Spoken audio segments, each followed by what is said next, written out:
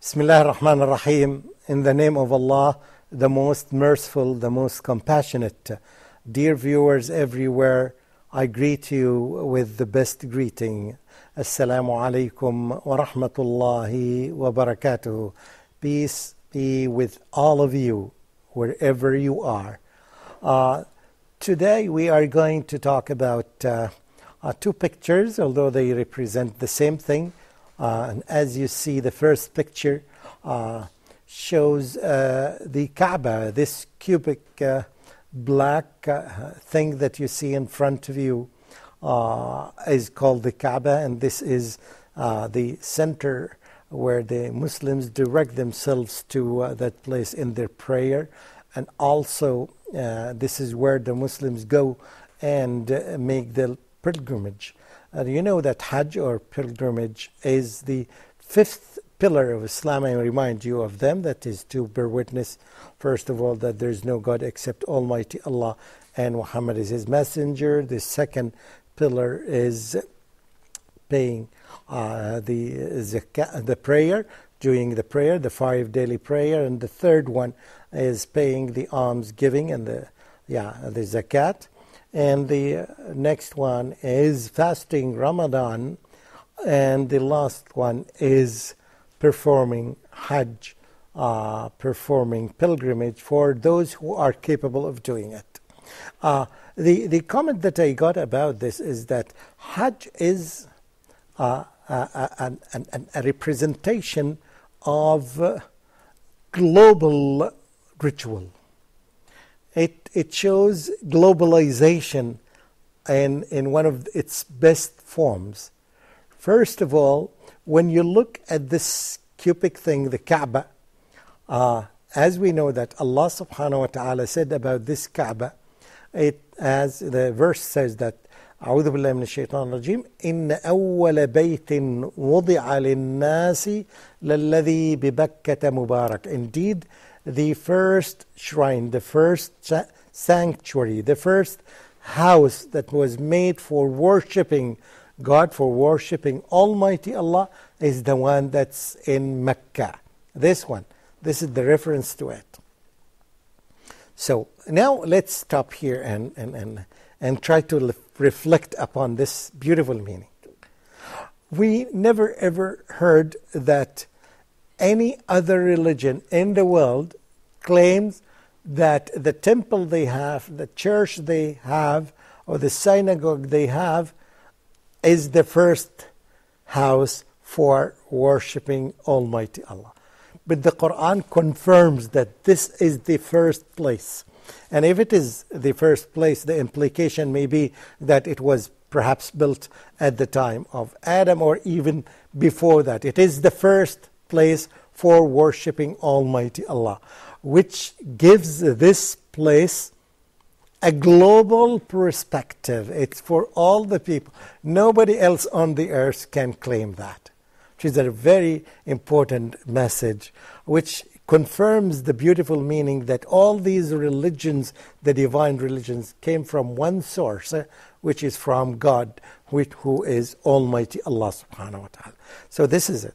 The second one is that we know that Muslims perform Hajj based on the command that Almighty Allah made to Abraham, to Prophet Ibrahim alayhi salam, when Allah subhanahu wa ta'ala commanded him. So now the command was not directly to the Prophet Muhammad sallallahu alaihi wasallam. It was directly directed to Prophet Ibrahim alayhi salam. So now the Muslims are celebrating this and responding to this call. And Ibrahim alayhi salam made the call.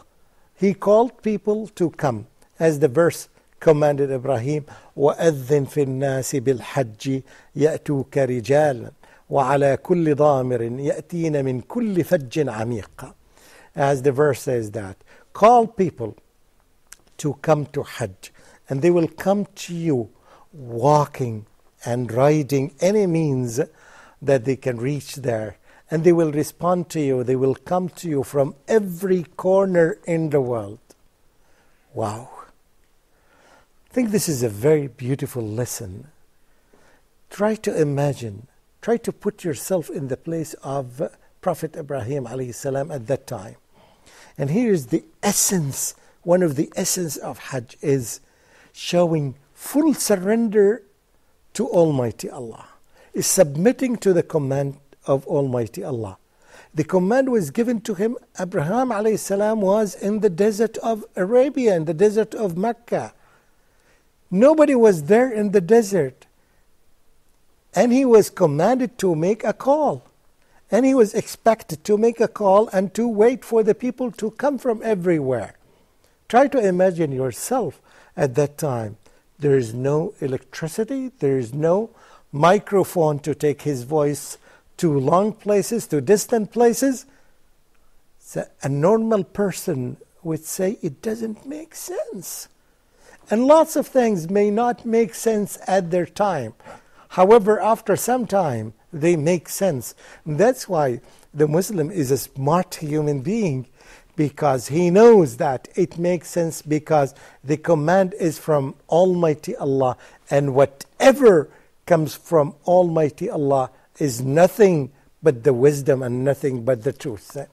Here Ibrahim alayhi salam shows this wonderful example of submission, full submission to Almighty Allah, and he made the call, and nowadays we witness it. Every year people go to perform Hajj, coming from the lanes and the villages and the small towns and the cities of everywhere in the world. They come and they respond to the call that was made to Abraham, was made by Ibrahim alayhi salam.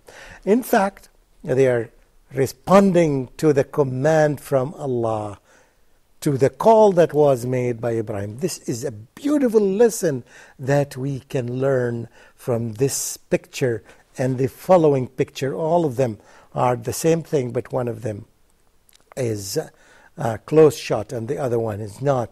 So here, again, when Muslims do Hajj, when they come from everywhere representing people from different races, from different ages, from different colors, a representation of the whole globe, that's why Hajj is representing this concept of globalization in its right and correct form, that this is the place for all the people when they submit to Almighty Allah, when they declare that there is no God but Almighty Allah and Muhammad is his messenger.